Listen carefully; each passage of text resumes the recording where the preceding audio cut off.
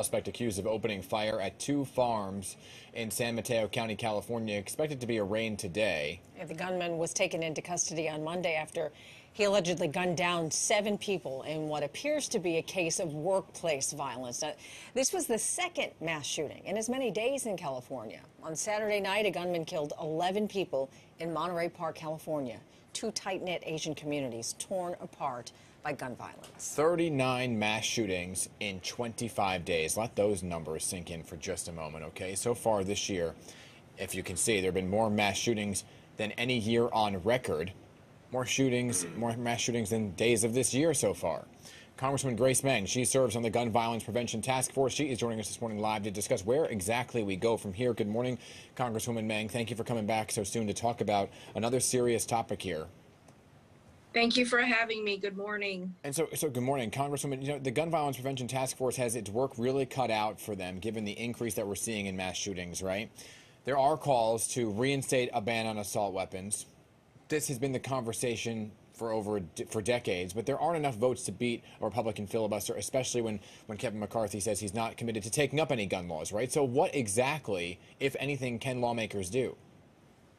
Well, this has really been such a heartbreaking few days for our country.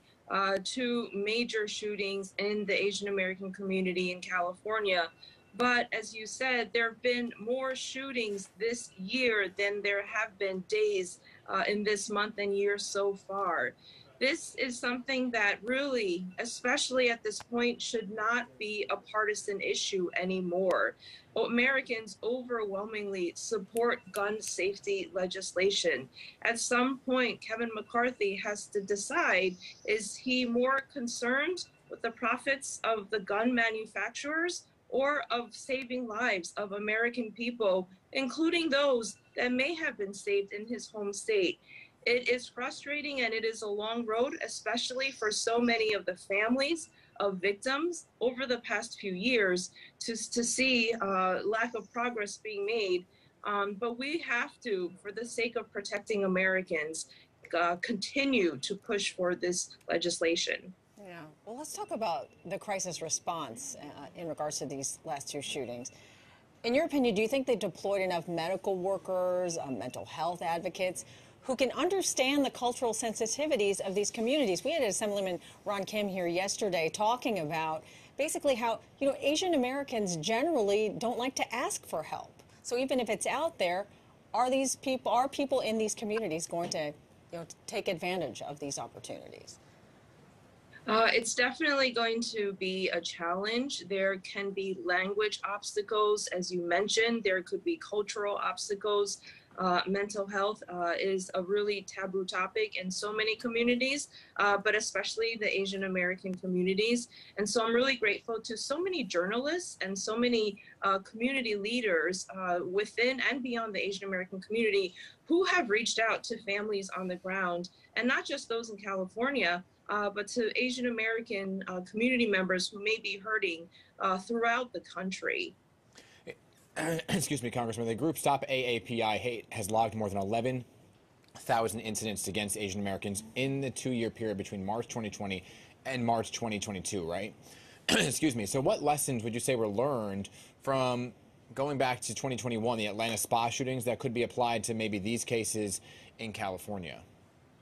Well, this is one of the reasons why I passed my hate crimes bill into law in the last 2 years. We were hearing from so many groups who have experienced discrimination, from the Jewish community to the LGBTQ community to the Muslim community, who said to us, we have to make sure that we are collecting enough data.